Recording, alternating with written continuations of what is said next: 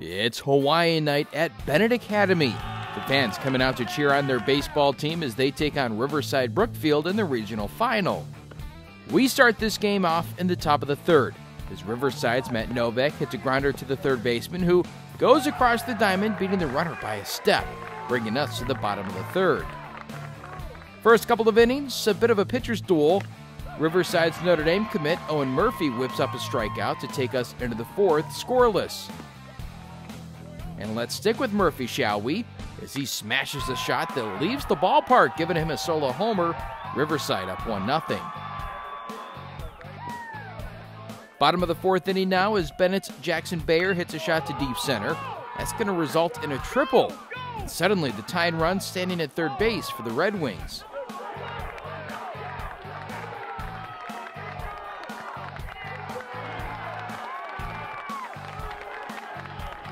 Bayer still on third as the pitch gets away from Riverside's catcher.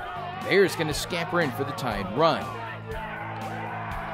Bennett now in the top half of the fifth, looking to get out of it, and a perfectly played double play to get the job done. Go-ahead run on third in the bottom half as Ryan Radick hits one over the right fielder's head. That's going to bring in both Jack Rhodey and Luke Bafia. The Red Wings now up 3-1. And looking to add to that total is Bayer, who hits a bouncer over the pitcher. As Radick scores, it's 4-1 Bennett going to the sixth. Back up at the plate is Owen Murphy, who cranks a shot out to center. That's caught by a diving Ryan Snell, sending us into the seventh inning.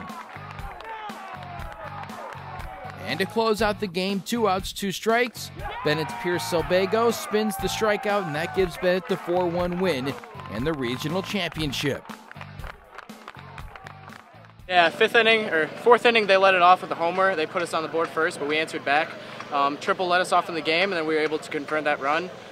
We had the energy going forward, and then we put up a 3-spot and then closed it out from there. You know, we came into this game knowing he's a pretty good pitcher. He's got some speed to him, so I was just sitting fastball. I was looking for it, got my pitch, and I swung. A couple practices beforehand, we were working situationally, just doing the small things right, because he is a good pitcher, committed.